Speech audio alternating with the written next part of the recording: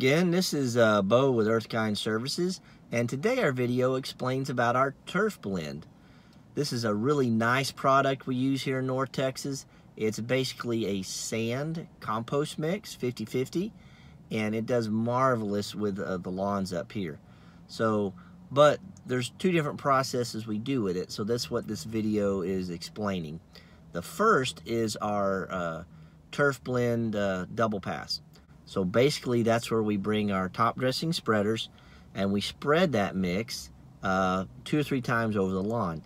So that gives you about 4/10, maybe half an inch of this soil mix evenly spread over the lawn. So it really helps either if you need some more just soil mix, or if there's maybe a new sod job and there's some gaps in the sod or just minor leveling issues. This really does wonderful.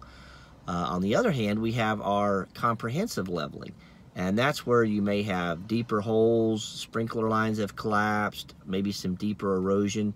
And so in that process, as you'll see in this video, we fill in all the holes and gaps, and we compress it down, compact it, then we put down more of the mix, and then we use leveling tools to level it out.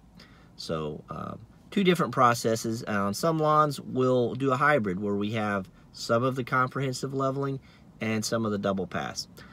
The other note is, depending on how tall your grass is, your results may look a little different. In some of these pictures, you'll see a lot of soil on top, and that's because the grass is pretty short. If your grass is taller, you may not see as much just because it fell through the grass blades. And as far as timing, our comprehensive leveling, unless you're seeding or sodding afterwards, we typically do it May through August. We need the grass actively growing for it to work well.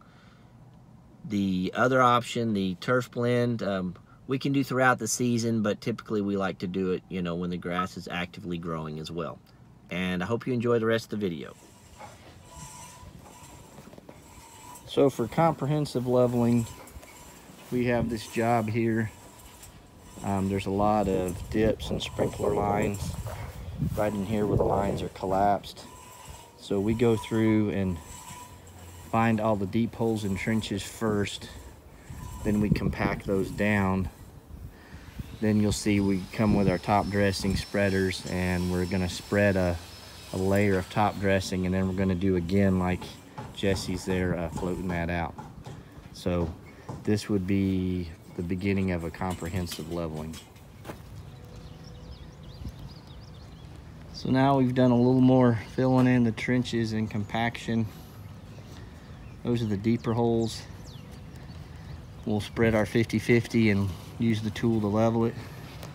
Here we're gonna do some seed, and over there we're just doing it.